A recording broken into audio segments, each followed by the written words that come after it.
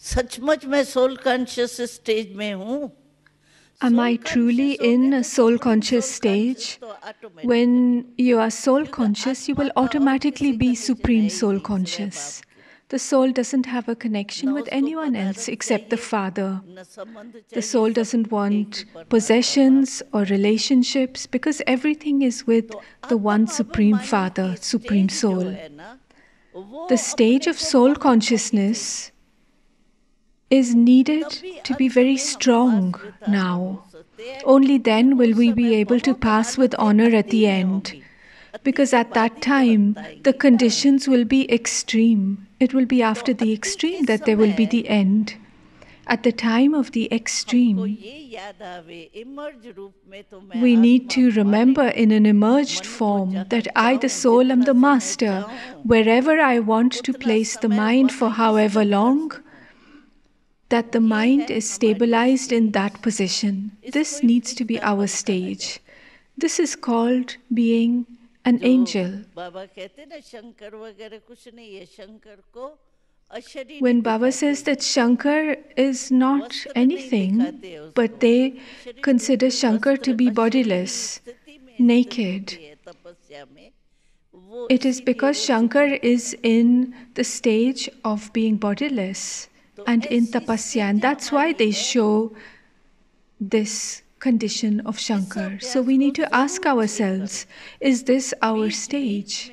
Check this practice in between. I, the soul, am I a master? Am I running these sense organs whilst considering myself to be a master? It's not that the senses deceive me sometimes, because the sense organs might have a habit of deceiving you, and then they will continue to deceive because Maya is there in between. Baba says, check yourself by yourself. It's not that someone else will do something. Others can give you enthusiasm and hope, just like Dadi Janki gives you classes and then you come into your enthusiasm. Anyone can help you with this. But each one needs to do their own control of their mind. No one can do that for you. You can only check yourself on your own. No one is a thought reader to check what's going on in your mind. Are they sitting in yoga? No one will read your thoughts to check if you're sitting in yoga. Check, but also change. Don't just check. If you only check, then you become disheartened. You think, oh, I'm not even soul conscious, I'm not even action conscious, I've fallen into body consciousness. So check and change. Baba says that I have given you a mirror. Now check yourself. What is the mirror that Baba has given? Do you know? Do you have this mirror? Or have you put it away and forgotten about it? The mirror is that right now I have made you into self-sovereigns. We are self-sovereigns at the moment, souls. We are kings now, no? We are the kings of our sense organs. So Baba has given us the self-sovereignty, and in the future we will receive the world's sovereignty. So Baba says, I have given you the mirror of being a self-sovereign in your practical life. So check this mirror. To what extent have I become a self-sovereign?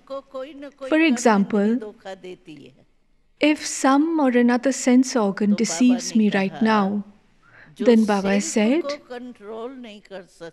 one who is not able to control themselves, how will they be able to control the kingdom of the world?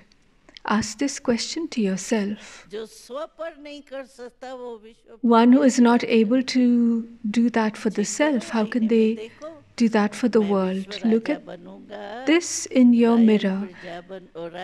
Will I become a world emperor? Will I become part of the royal family? Will I become a royal subject or an ordinary subject? So check yourself in the mirror. Baba says, I have given you the mirror of self-sovereignty. So do you have this mirror? You have it, don't you? So check it.